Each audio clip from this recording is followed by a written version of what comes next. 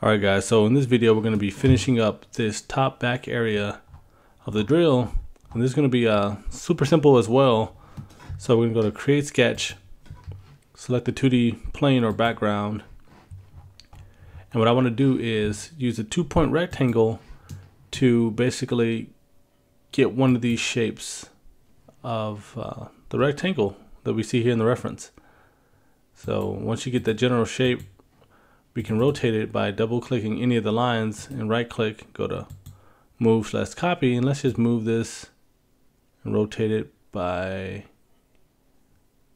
let's say, about -1.4. Let's hit OK. Now let's better match this up. Now we can double click any of these lines to copy them or to select the entirety. Control C, Control V to copy paste it, and we'll just paste this down here.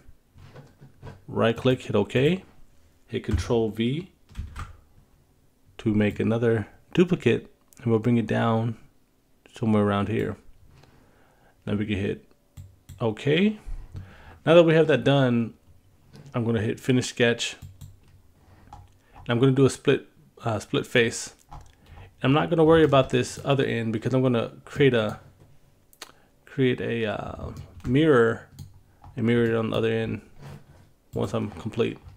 So let's go to modify, split face, select the face we want to split, select our splitting tool, which will be this rectangle, because we can't select more than one when we're doing split face. So we have our profile there. We'll press OK. Now we need to toggle back on this sketch. So hit the sketch drop down, scroll to the bottom, and toggle that back on.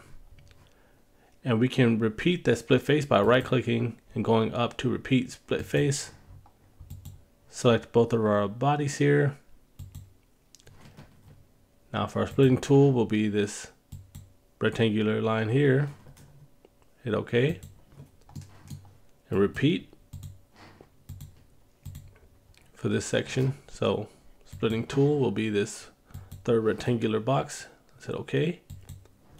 Now we can toggle off this sketch because we no longer need it. And what I want to do is basically press pull this. So I'll select the surface. I'll see if it'll let me do these three at the same time. I doubt it, but we'll see. And it actually let me. I don't want to extend beyond this border. I just want to pull it up slightly. So I can hit OK. So now that this is complete with the horizontal lines, now we'll do the 3 vertical lines. So let's create a sketch. Select the 2D background. Use our 2-point rectangle, and we'll draw a rectangular box going from top to bottom. Right click, hit OK.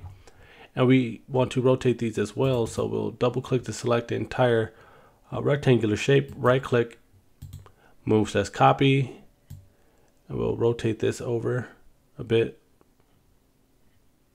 And we'll do this by -1.3. Hit OK. And let's match these lines up a bit better with the reference. Now we have this, we can duplicate this. Control C, Control V. Right click, hit OK. Control V. Paste that as well. Now we can hit OK. Finish sketch. Now we're going to do the same thing we did previously. So we go to modify, split face. I'll select this top line here. I'll see if they'll let me do the entire row here. I'll go with the splitting tool. I'll use this first rectangular box. Hit OK. Go to the sketch, drop down, toggle back on that sketch. We need to use it again. and we'll right click, go back up to split face.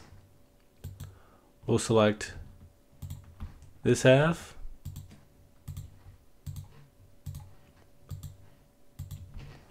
And for the splitting tool will be this middle rectangular box. Hit OK. Right click, go up to split face again. And we'll choose this last section.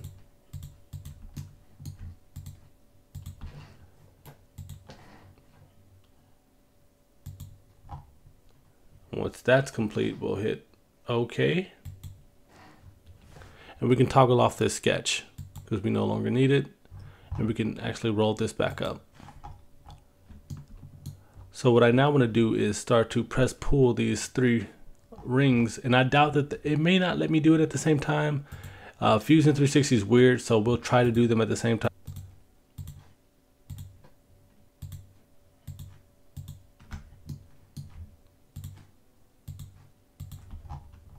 So once we have these, we can right click, press pull, and let's see if that'll actually let us. It actually does, surprisingly. So this time we don't want to extend beyond this body. So once we have this, we can hit OK.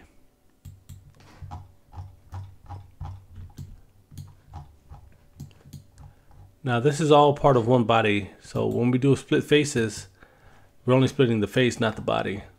So now we need to mirror this on the other end. And we can do this easily by going to modify split body,